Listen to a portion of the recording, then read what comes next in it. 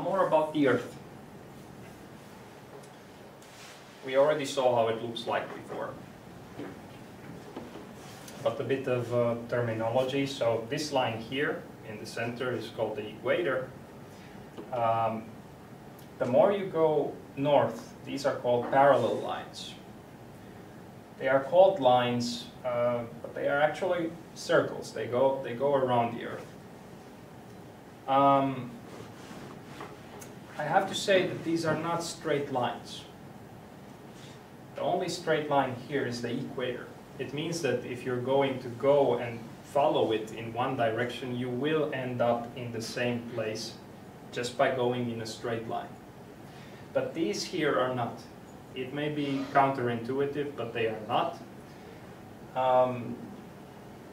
You can imagine, for example, the line that is going to be here on the top, very, very close to the North Pole. So let's say that this is the North Pole. And if you want to go around this line, then you're not going straight. You have to turn. I'm turning. So basically, anything apart from the equator in this north-south direction is not a straight line physically. It's going to require turning more and more and more as you are going to the north. You have parallel lines also to the south, and these are usually notations for that. And prime meridian, also a straight line. So this is very similar to the equator, but makes a right angle there. Almost nothing is here. So in this point where you have the coordinates 0, 0, there is nothing there. It's just ocean. But funny thing is that digitally a lot of things are there. Because if you're going to write some code that makes an error with your geolocation, it's going to have null values, typically represented as 0. So digitally, a lot of data on the internet is at 0, 0, the ones that are caused by errors. So if you're going to visualize some, I don't know, photos on the map using their geolocation and the device has some error, for instance, it's going to appear to be there even though you're somewhere else. This prime meridian and all other, these are called, I think they're called lines of longitude. I'm not exactly sure about terminology. They might be also called other meridians. They are different from the parallel lines because they all meet in the poles. Parallel lines never meet. And all of these other meridians are straight lines. So you can kind of dissect the Earth using them in this kind of similar way as you open an orange. You can kind of visualize it that way. Okay. Now, the Earth has a radius, and we saw this value already before. Yeah. So 6,371 kilometers is the approximate radius of the Earth. The average radius, of course, you have sometimes, I don't know, Mount Everest or something, and it's going to be a very big deformation, but very big means 6,380 kilometers on top of Mount Everest. So not that big difference. And coordinates of locations look like that. So these are actually called WGS Coordinates. It stands for World Geodetic System Coordinates.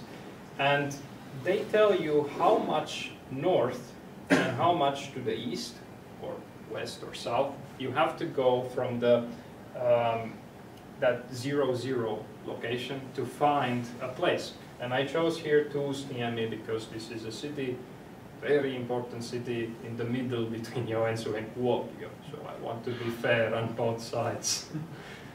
So, not that big city, but it's there. Okay. Of course, sometimes you might need more accuracy, so if you identify a city as big as Tuusniemi, this is enough, but you may need more accuracy if you, for example, want to record somebody's location for sports tracking purposes, where you want fine detail so you don't get errors there, calculating speed or whatever. Okay, now, this seems like a fake. I mean, we are living in 3D.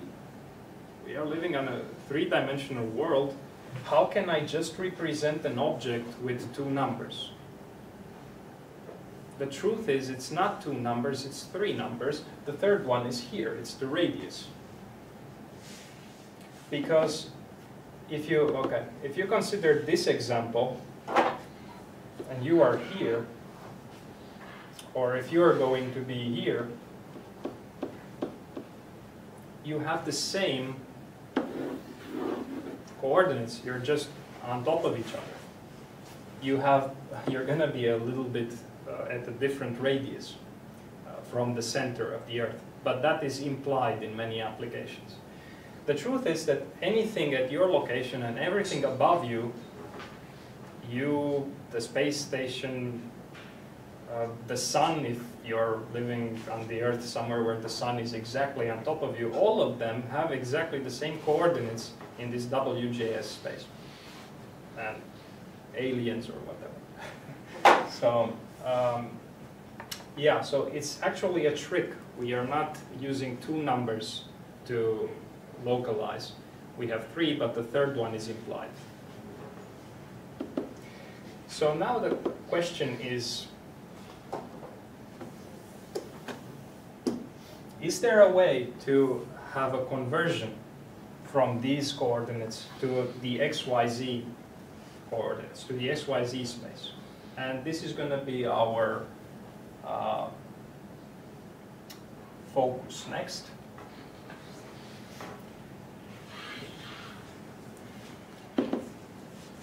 Basically, we want to know the location in XYZ for these two numbers, for the latitude and longitude.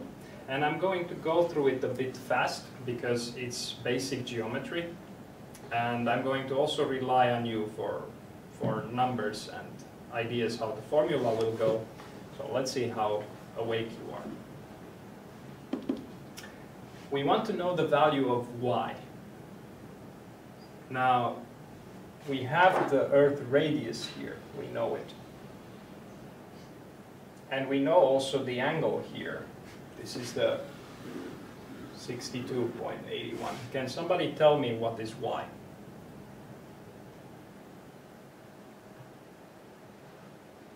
Sine of 62.81.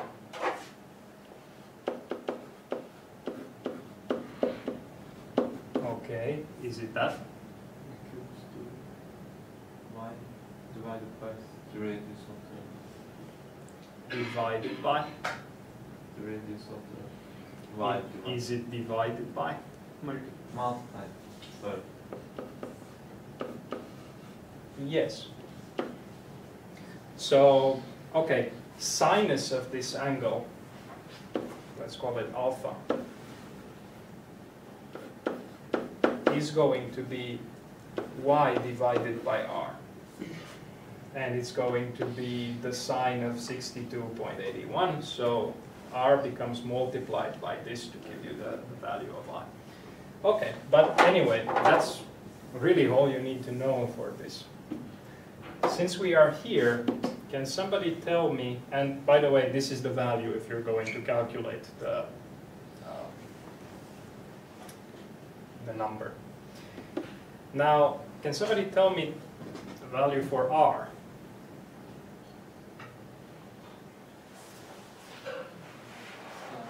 Times 28. No. No. We have same angle here. we have same radius here, but we want to know a different side of the triangle. So same angle is here. And cosine. Yeah.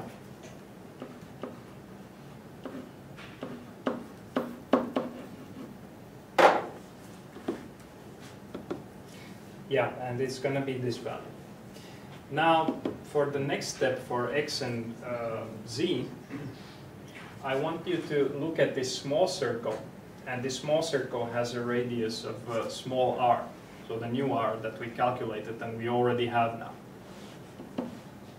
So looking at that circle, it looks like that. And here we want to calculate the value of x, which is exactly the same that we did before for y. If you can notice here, x is going to be the sine of the small r this time instead of the big R.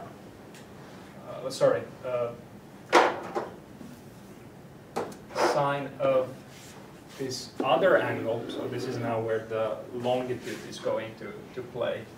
So the angle here, sine of, let's call it 28, multiplied by, now we have the small r, because the circle is smaller than before.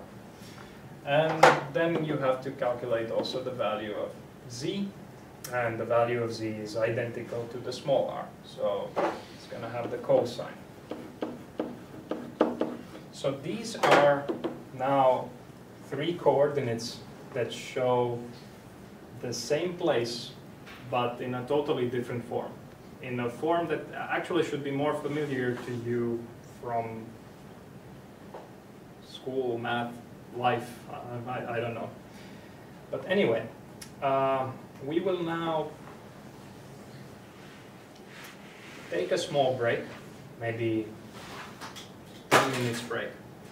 And after that, we try to implement this to see if we can show tuusniemi on our Lamad Earth.